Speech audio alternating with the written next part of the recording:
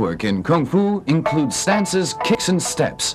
Stances mean the way a practitioner stands. There are different stances in different Kung Fu styles. For example, the meridian stance, the twisting stance, the back-turning stance, the front stance, the high half-hanging stance, the quadrilateral stance,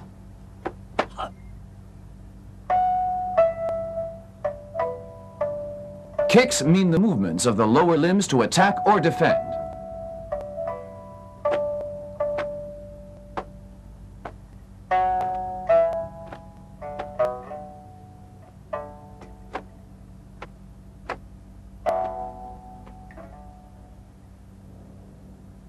Whereas steps mean the way a practitioner moves his legs to advance, retreat, or go sideways.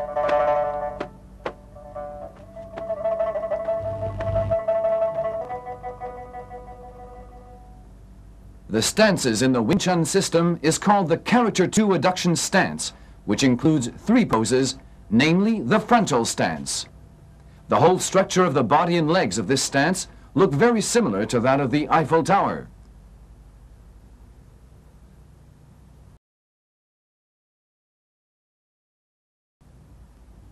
The sidling stance. It's formed by turning aside from the frontal stance. Therefore, it's also called the turning stance or the diagonal stance.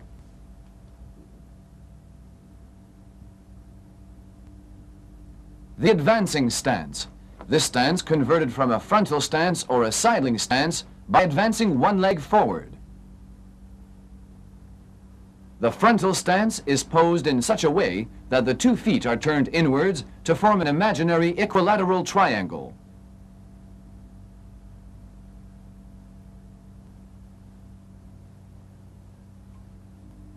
In this pose, the head, the trunk, and the knees are on the same straight line if seen from the side, and the back of the head forms a right angle with the soles of the feet.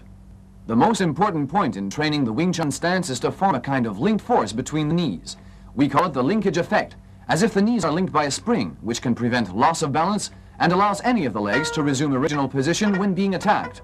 Non-adduction of the knees, thus failing to create the linking effect, causes over-relaxation of the lower limbs and renders them liable to collapse when being attacked. Some Wing Chun practitioners lower their trunks and legs too much. This not only causes them to feel very tired easily, but also causes big difficulty in moving their steps.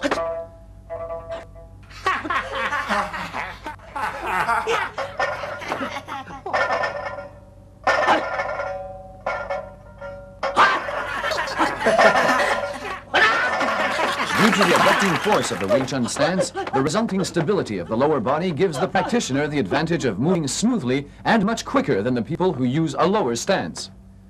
The difference between a turning stance and a sidling stance is that the turning stance is a movement and the sidling stance is a pose. When turned, the 2 feet are placed on the diagonal line of 2 squares and all the body weight is shifted to the rear leg. The aim of the turning stance is to change the frontal stance to the sidling stance to nullify the opponent's frontal attack. However, it's not the Wing Chun practitioner who turns himself. He only makes use of his opponent's driving force to cause him to turn. Just like the turnstile at the entrance of a bank, it has no power itself. It's you who turn it. It turns in the direction you push it, and the power comes from you. Therefore, the term passivity becomes the important key in the defense concept of the Wing Chun system. A correct Wing Chun turning stance can completely nullify a heavy punching force because you actually haven't blocked or deflected his punch. You've only contacted his arm and let his coming force push you aside, so your upper body is totally out of his attacking area. Many Wing Chun people shift 30 to 50% of their body weight onto their front leg, so they're unable to clear their whole upper body from the opponent's attacking area.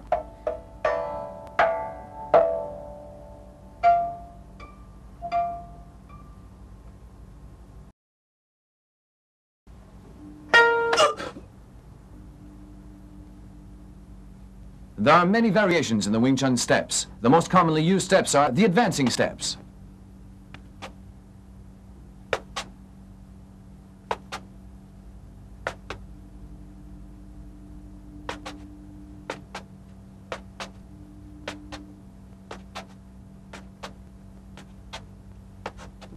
The sideway advancing steps.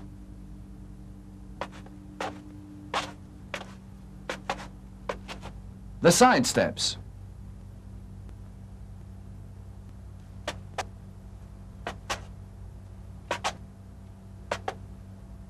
The alternative steps and retreating steps.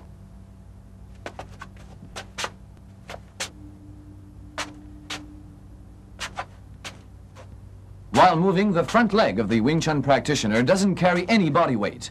It only acts as a subsidiary support to prevent falling forward because the whole body weight rests all the time on the rear leg and the center of gravity does not swing to the front at any moment.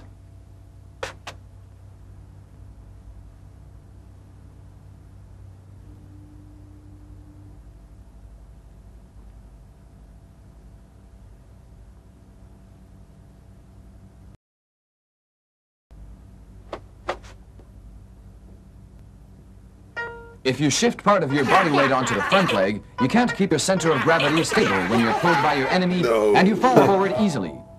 When you walk, your body weight is first shifted to the left leg as your right leg steps forward. Then your body weight is shifted to the right when your left leg steps forward. This makes your center of gravity swing left to right all the time, like the pendulum of a clock. Most Kung Fu styles use the traditional walking and running steps combined with hops and jumps, in which the center of gravity alternates in a big degree. The Wing Chun steps are designed with a unique gliding motion in which one step brings both legs forward. This enables the body weight to rest all the time on the rear leg and shortens the duration of a step because we only use one step to bring two legs forward while our enemy has to use two steps to move two legs. Chapter 1. The Frontal Stance.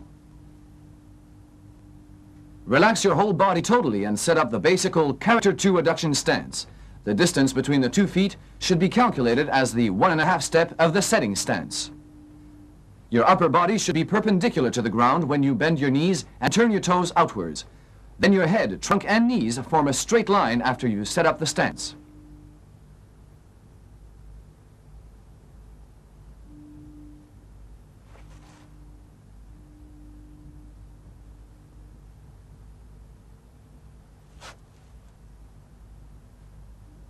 Your knees should be adducted to each other. The upper body is relaxed, respiration should be smooth, energy is exerted at the knees only.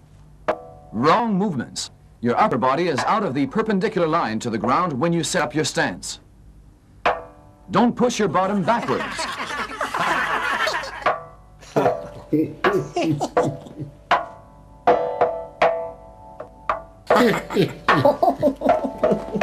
Or bend your upper body too much backwards.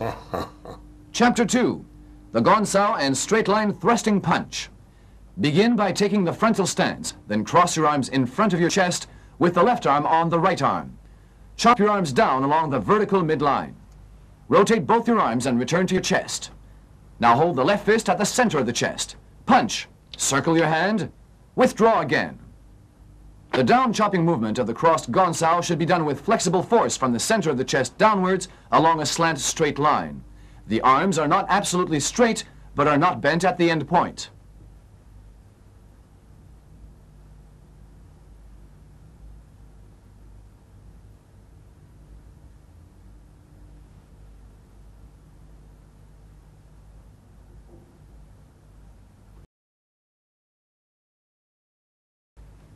The straight line punch should be executed at shoulder level height. Too high will leave a big space for your enemy to attack you from below. Too low will give your enemy a chance to attack you from the upper position. Bend your Gonsao too much and you won't be able to block the way of your enemy's attacking arm. A Gonsao too close to the body would make it too late to defend yourself. If you punch like this, you're out of the center line and give your enemy a very big chance to attack you because you leave him a big room to attack. Chapter 3. Repeat the former exercise and pay attention to the relation between the wrist and the vertical midline.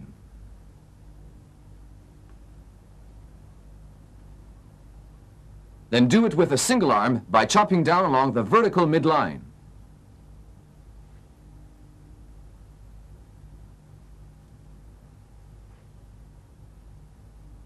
Never swing your arm like this, man. This is certainly not the Gonsao movement. Too straight this time. In doing the exercise for pairs, the trainee who applies the gonsao should hit the wrist of his partner with the side bone of the wrist, not with the side of the palm.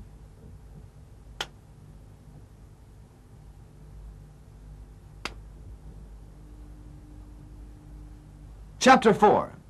Now combine the straight line punch and gonsao at the same time. Repeat this exercise until you're able to master the movements competently. Then switch the left and right side. Both the gonsao and straight line punch must be done simultaneously, not one after the other.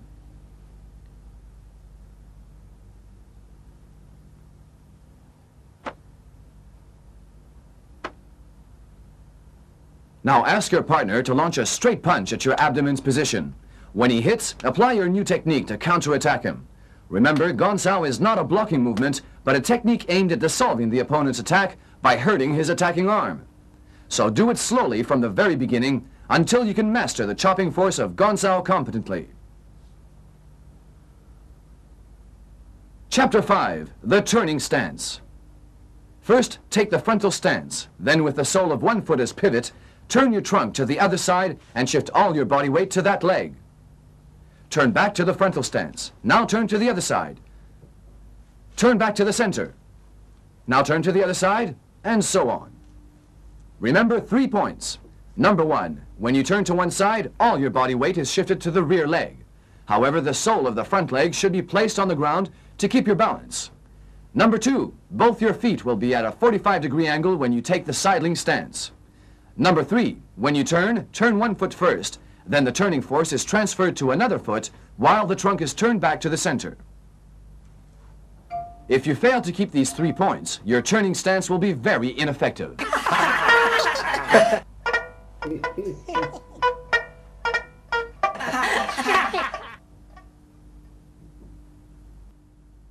Chapter 6. The chain punches. Set up your Wing Chun frontal stance and take the pre-fighting posture. Now throw the left straight line punch first, then the right punch, and so on. When you do this exercise, you should use the whole arm all the time and make it totally stretched. The punch should be thrown straight forward along the center line and over the other arm so that the opponent can't get a chance of getting in.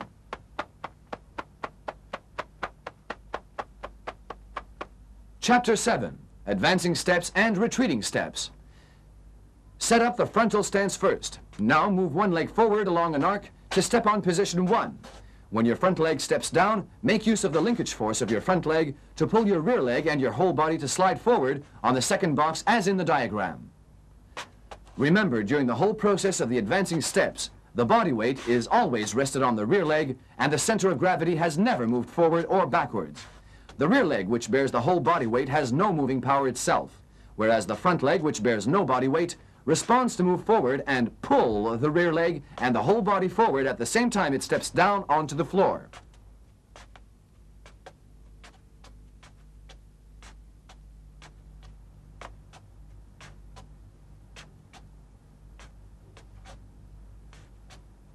Chapter 8. Now combine the chain punches with the advancing steps. Coordination is the key word. Therefore, you should practice the former 2 exercises adequately until you can competently master both the hand and foot technique before you do this exercise.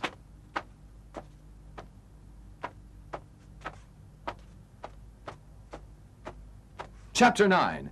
Tansao and Wusao. The Tansao and Wusao are 2 important movements for defensive purposes.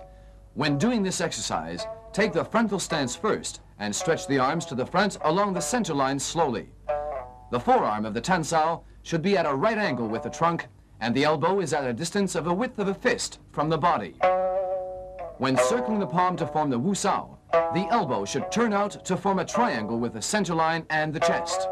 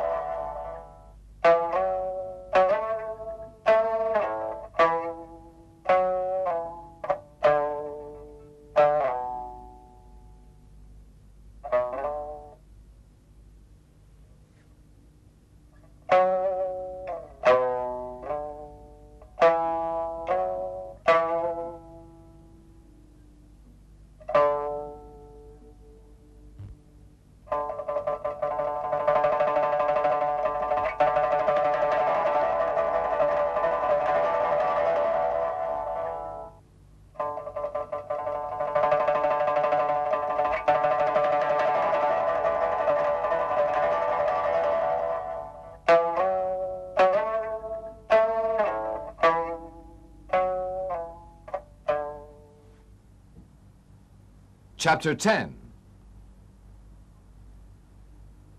First, take the pre-fighting posture and frontal stance. Now turn your body to the right side and apply the tsun.avi with your left hand and a straight line punch with your right hand.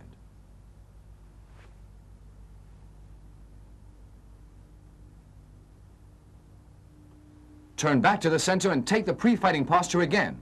Then repeat the same movement. This is the high tsun.avi, and the forearm should be level with the shoulder and the punch all the time occupying the center line.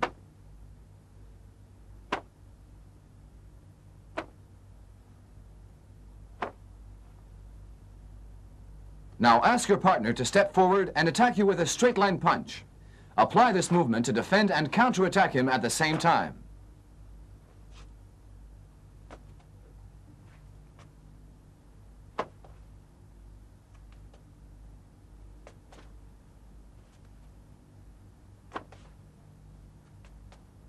Chapter 11. Practical attack and counterattack exercise. If he places his two arms at a height between his chest and abdomen, hit him at his chest with your forearm, pressing the bend of his forearm. If you hit his face, use your second hand to block his front arm. If he opens his arms wide, just move in and attack his face. He can't hurt you at the same time you're attacking him. You can also use the sidling tsun.avi and punch movement to fight against the jab.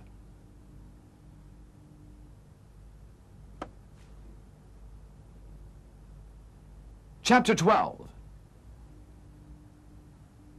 This is the tsun.avi and punch exercise. First, take the pre-fighting posture, then follow the same action as shown by Sifu Leung Kun. Remember, never get away from the center line or you'll give your enemy a good chance to hit you.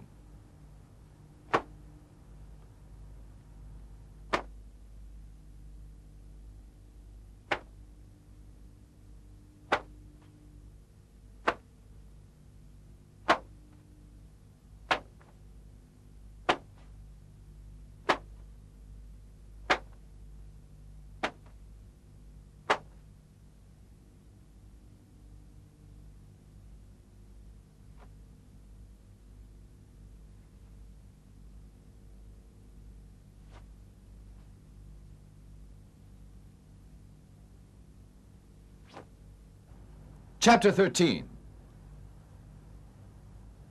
Now combine the steps with the tsun.avi and punch exercise. Remember to punch and step at the same time.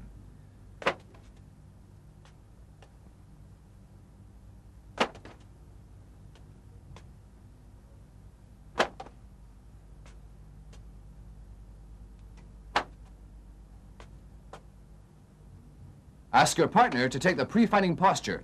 Step forward and press down his front arm with your tsun.avi and punch him with a thrusting punch.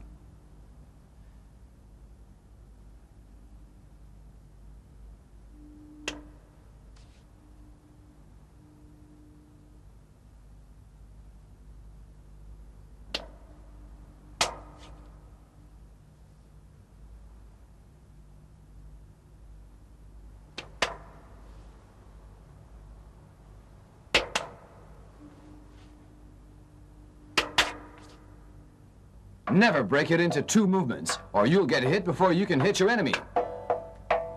Oh, no.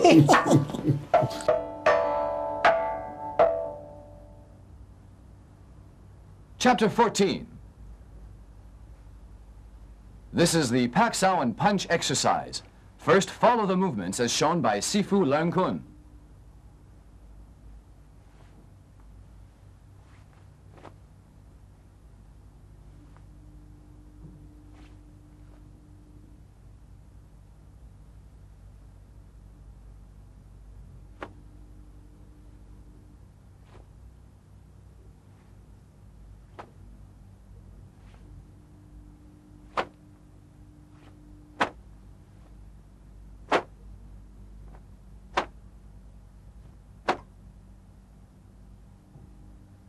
After you've mastered the movements smoothly, combine the steps with the tsun.avi and punch technique.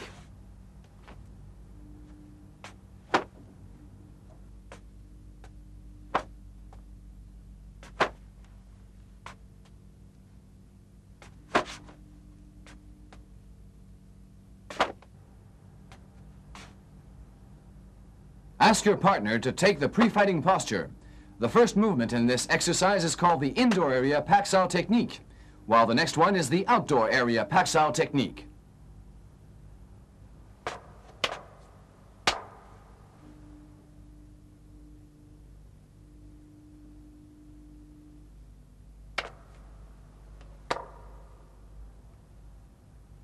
Chapter 15, tsun.avi and punch with sidestep. First, practice the sidestep individually.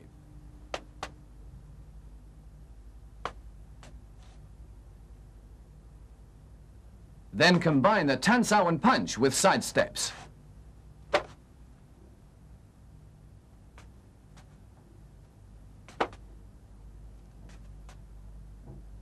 Now ask your partner to attack your head with a roundhouse punch. Do it slowly in the beginning until you can dissolve a real attack. Chapter 16, counter the downward overhead punch. First, practice this man-sao movement individually.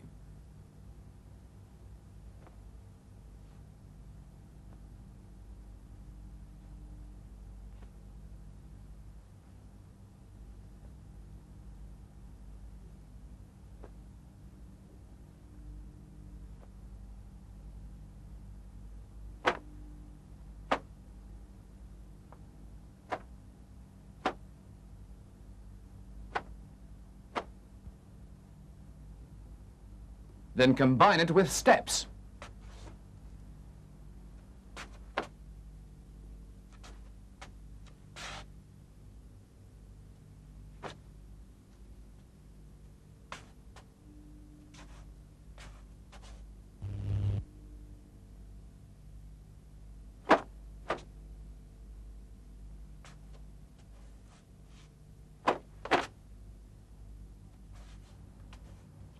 Now ask your partner to attack you with an overhead swinging punch. Remember, the slant angle of the man-sao is the main point. Do it in a slow manner with your partner to find out the best angle to deflect his punch effectively.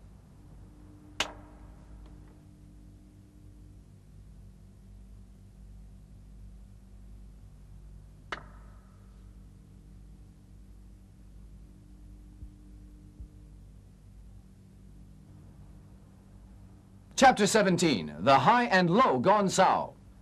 The following exercises are techniques specially dealing with kicks. The high and low gong-sao, also called the scissors gong-sao, is one of the most effective techniques to deal with roundhouse kicks and sweeping kicks. After you block the kick, you should counterattack immediately. The angle formed by both of the arms must be like a pair of wide-open scissors. If your arms are placed in such a posture, your chance in defending your enemy's attacking kick is very little. Oh, no! Chapter 18, guat-sao and lao-sao. The guat-sao is a downward wiping movement, followed by the lao-sao, the scooping movement, with a throat-cutting hand applied by the other hand at the same time, coordinated with the advancing step. Therefore, you should do it in a very slow manner until you can really master the whole process. Then ask your partner to attack you with a side kick or a roundhouse kick.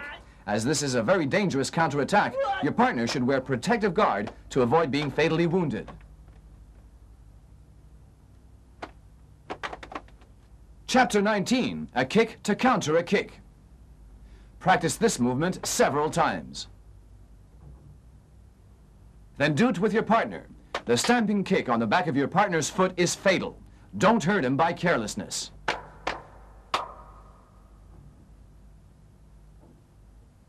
Chapter 20, frontal kick and stepping punches. The characteristic of the Wing Chun kicks is that we don't withdraw the leg after we've kicked. Instead, we step onto the same position where we kicked at. Pay attention to the slow motion and see how Sifu Cheng Chun Fan moves.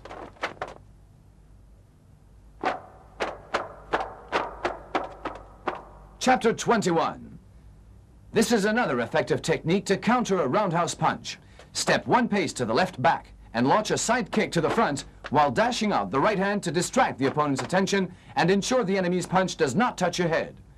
When you can master this movement smoothly, do it on the other side. Chapter 22, the lifting punch. The lifting punch is incorporated in the Chum Kyu form, the second form of the Wing Chun system. It's applied when the enemy is standing in such a position that the Wing Chun practitioner finds it difficult to use the straight line punch.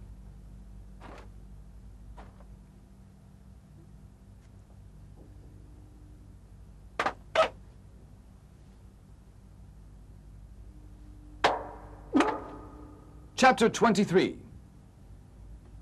You can also apply the lifting punch to fight against your enemy when he tries to rush you or hug you with his arm. In fact, you can apply this punch flexibly under similar conditions.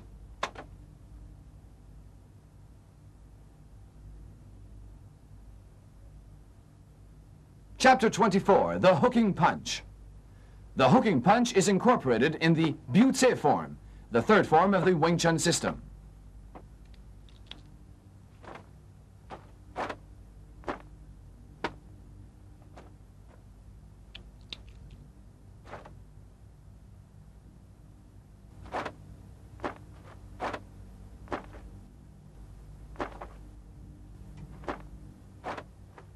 Generally speaking, the best time to execute the hooking punch is when you're standing at a right angle to your opponent or when your opponent sets up a strong guard with his two arms in front of himself.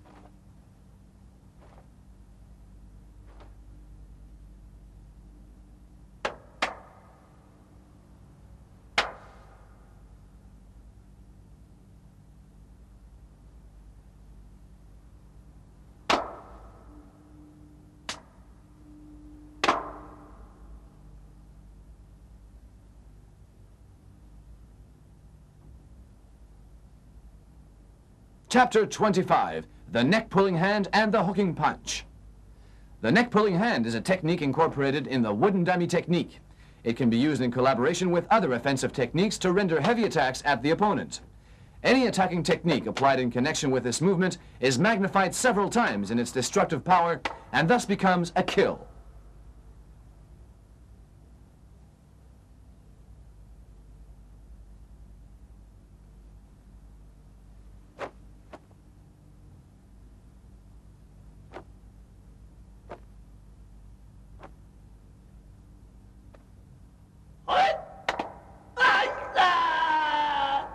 Chapter 26, the vertical downward elbow.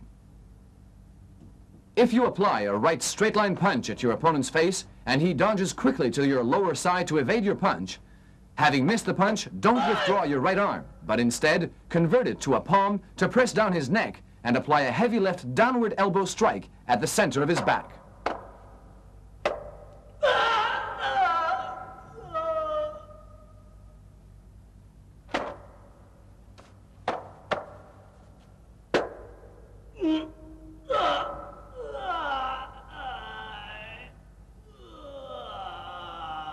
Chapter 27, the elbow hacking technique.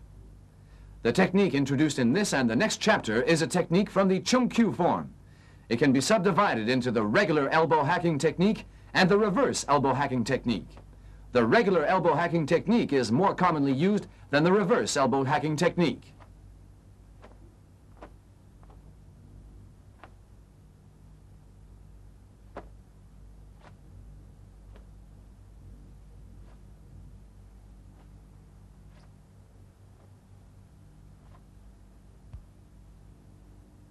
It can be applied to attack the breastbone, the collarbone, the head, and the throat of the opponent.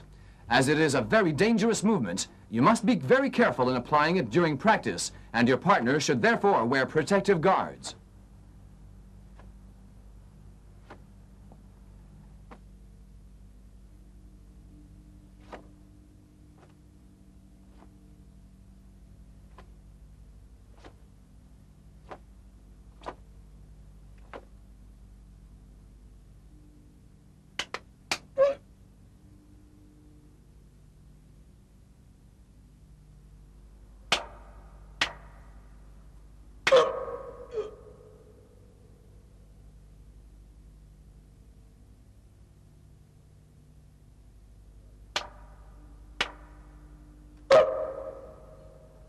Chapter 28. Watch the following demonstrations carefully and practice them one by one with your partner.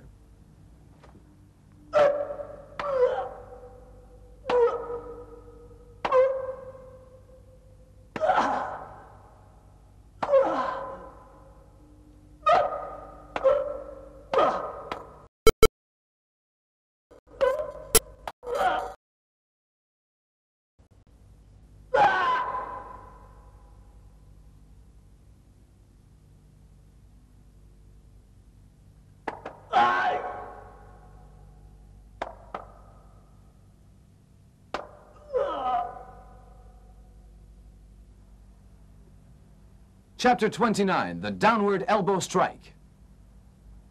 To counter a throwing technique, you can apply either an elbow hacking or a downward elbow strike. Ask your partner to throw you.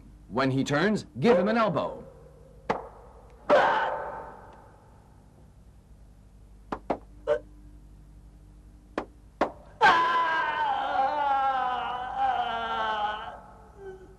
You can also apply the downward elbow strike to counter the neck-pulling hand.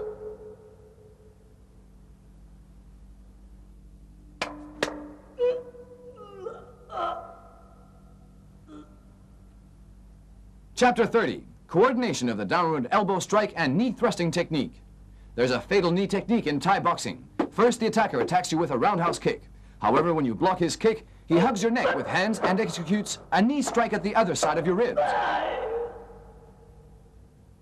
To counter this, you must raise your knee to attack him first before he raises his knee.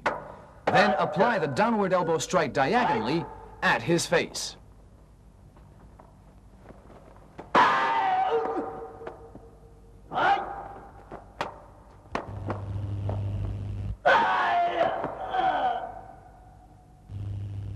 Chapter 31. If your opponent bends down to hug your lower part, an upward knee strike also works.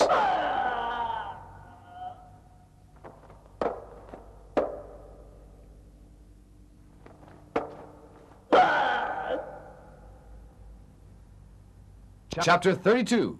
If you launch a kick and your enemy reacts quickly by holding your foot and controls your arm as well, what will you do then?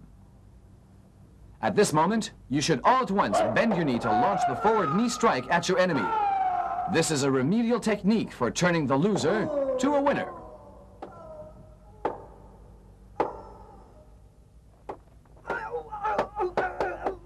Chapter 33. The circling step is a technique incorporated in the Buzi form.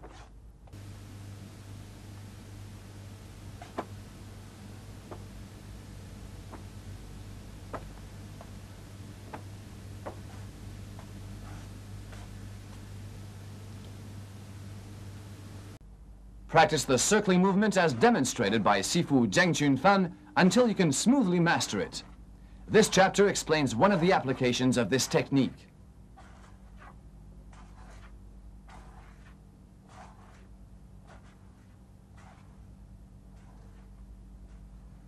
Combining the neck-pulling hand with this technique can effectively put your enemy on the floor when he steps forward to attack you.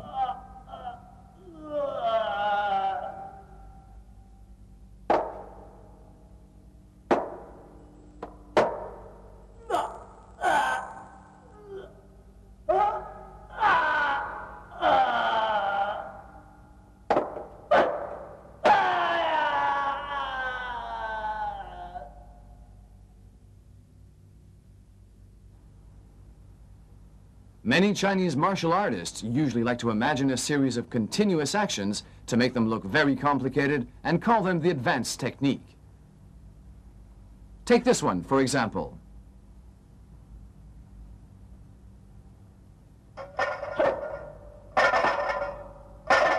However, it may be all right for demonstration because his partner keeps his left arm all the time at his own side.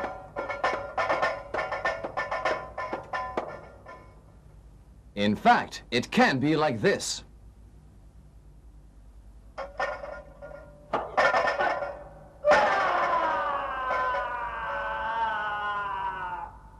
Therefore, the more complicated your movement is, the more chance you offer your enemy to defeat you in practical application. If you think that your enemy is a dummy, you're a dummy.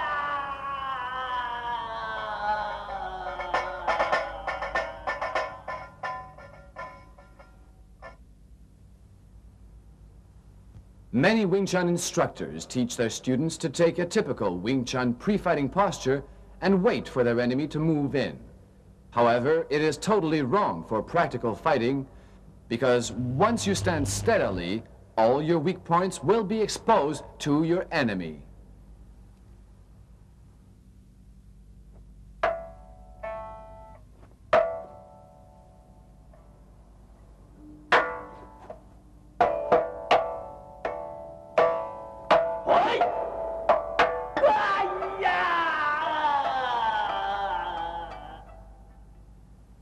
Therefore, a good Wing Chun fighter should not keep standing still.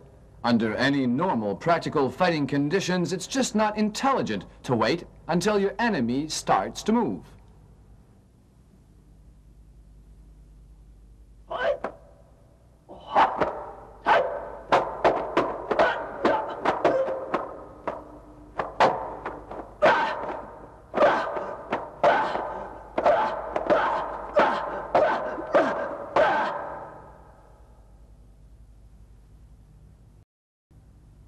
When facing an enemy who is good in using kicks, many Wing Chun men are afraid of being kicked, and therefore will keep a distance from their opponent.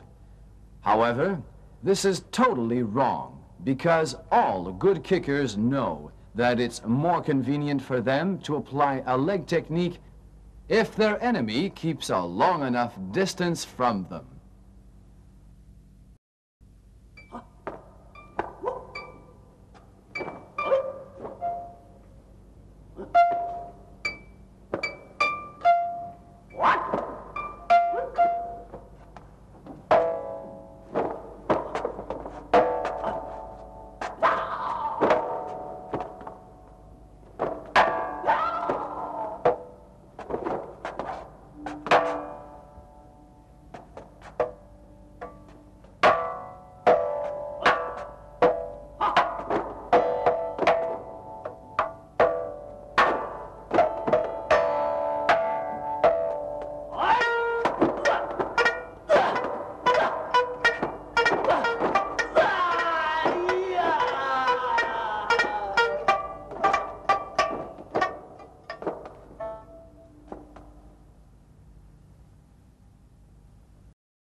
The reason is very simple. Let me put it to you this way. Suppose you face a man who carries a gun. The only chance for you to avoid being shot is that you stop him at the first moment before he draws out his gun. Once he draws out his gun, you have no more chance.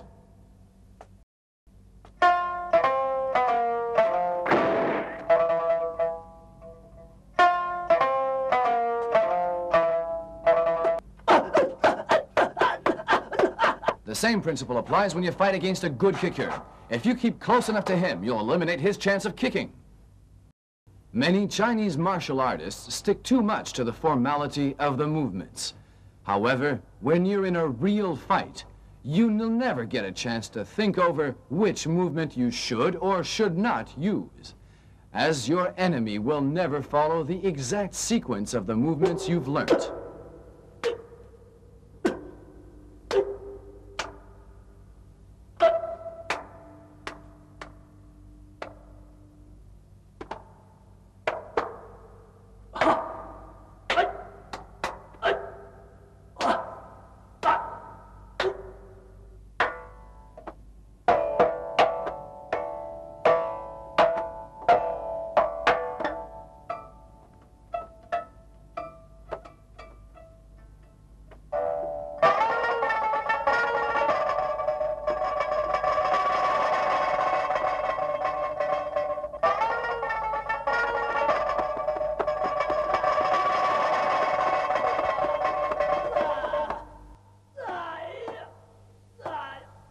Therefore, a good Wing Chun fighter will never stick to the sequence of movements, but put all he's learned together flexibly into a practical application under various circumstances. For example, the Wing Chun hand technique is usually applied with a standing posture. However, it can also be applied for ground fighting purpose.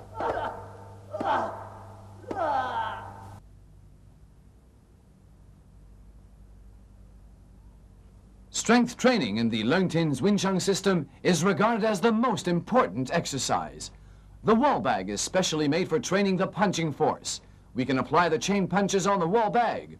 The key is that you should stand about 18 inches or 45 centimeters away from the wall bag. While punching, force should be exerted from the elbow. Never use brute force in punching. In the beginning, about 50 punches will be the maximum. If you feel the shin of your fists turn sore, stop it.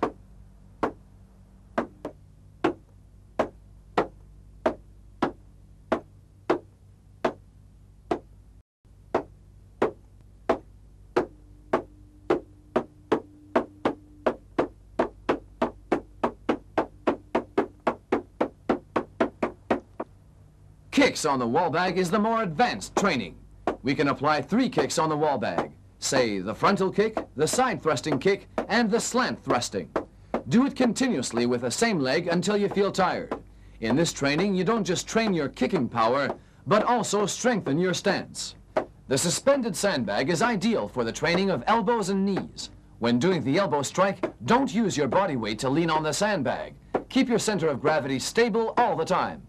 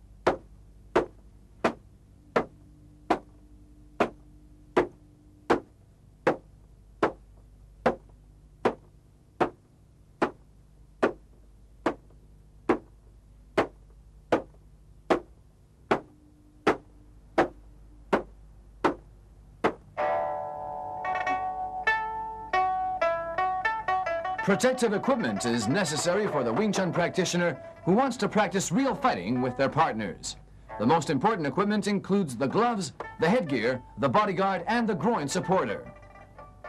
The equipment as shown here is specially designed and produced by the Leungting Sportswear Factory and Company for the safety of Wing Chun trainees.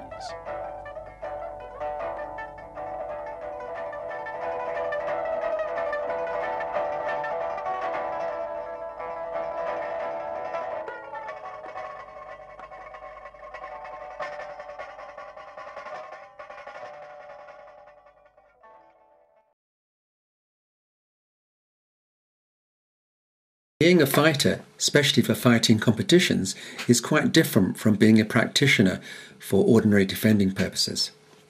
A kung fu fighter in the ring, especially a professional one, needs not just fighting techniques, but stamina.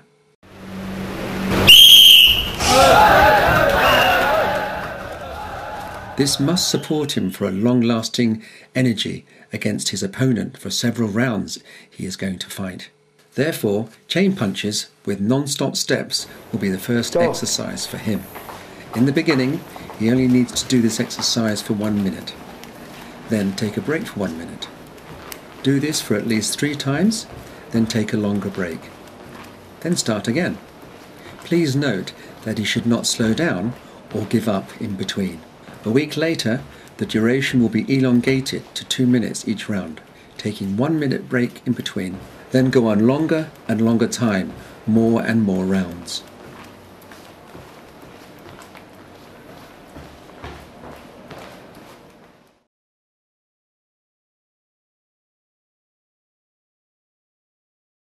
A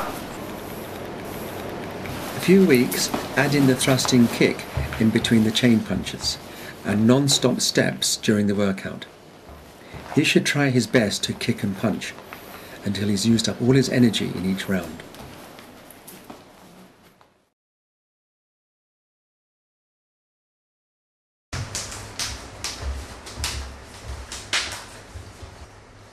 Please note that the reason we don't wear a leather glove target is that we need to minimize the target as well as to feel how powerful the puncher can punch. Please note that the trainer should move speedily and indefinitely. In this case, we can train how accurately and how heavily the puncher can punch.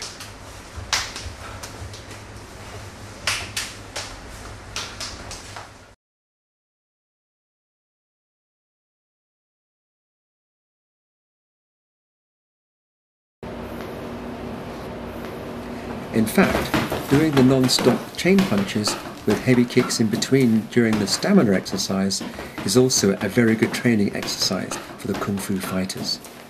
In this exercise, the trainee can develop his long-lasting stamina as well as strong punching and kicking power.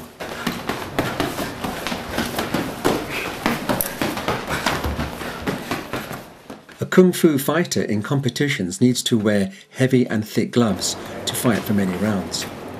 This exercise is to make the fighter get used to punching with weights. Pay attention in slow motion. This exercise is also very good for the developing of the extensors.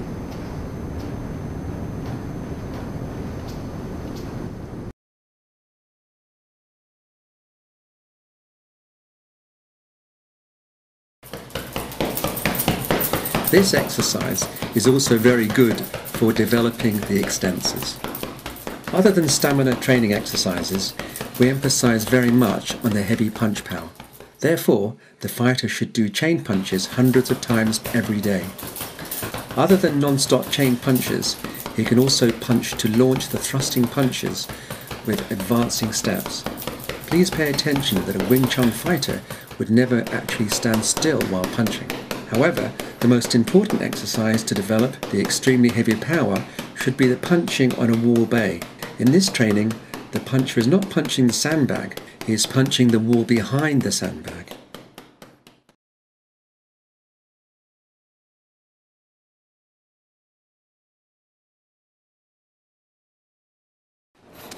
Fighting competitions are normally classified by weight. Therefore, the lighter weight class you attend, the easier for you to become a winner. Other than having a Turkish bath, here is a very effective training exercise that can reduce your weight within a very short period. Do put on at least 2 to 3 thick underwears, plus some thick jackets. Do the violent chain punching and thrusting kicks continuously in a hothouse for hours.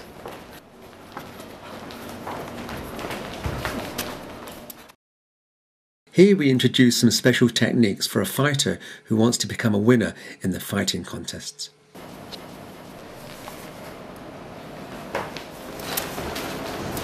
Pay attention that you don't fall onto the floor with your spinal bone. You should fall with one side of your shoulders.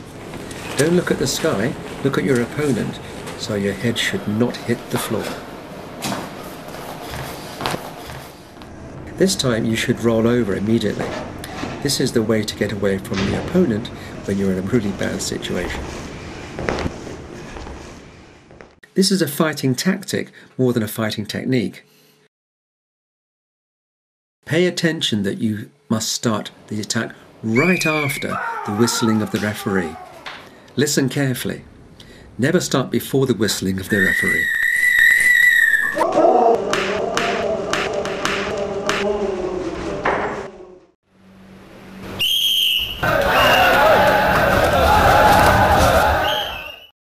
Most of the Kung Fu fighters find it very difficult to deal with. The roundhouse kick, the truth is, after a long practice, a Wing Chun fighter can easily take care of this movement and make his opponent be mired in difficulties.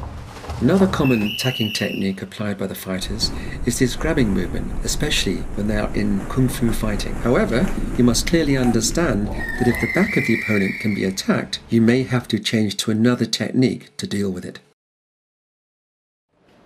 The knee strike is also a very good close-ranging attacking technique applied by the Thai boxers or professional fighters in the ring. There are 2 ways to deal with an opponent who is good at knee strikes. The first method is to counter-attack him with a knee strike at the time he is applying with a knee strike.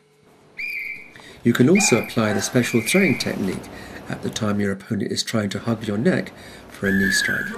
Now watch the slow motion once again.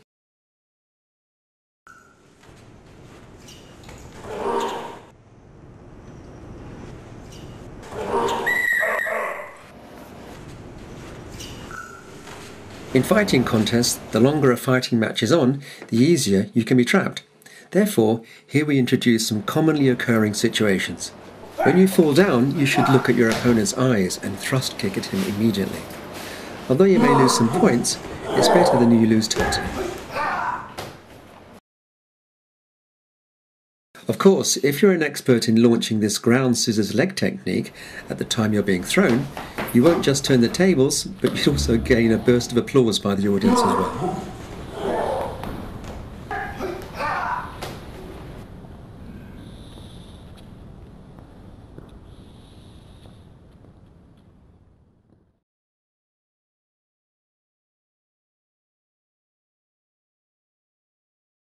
This is another counter-attack technique you need to practice hard. Other than that, most of the fighting techniques you've learnt in this video can be applied for fighting in Kung Fu contests.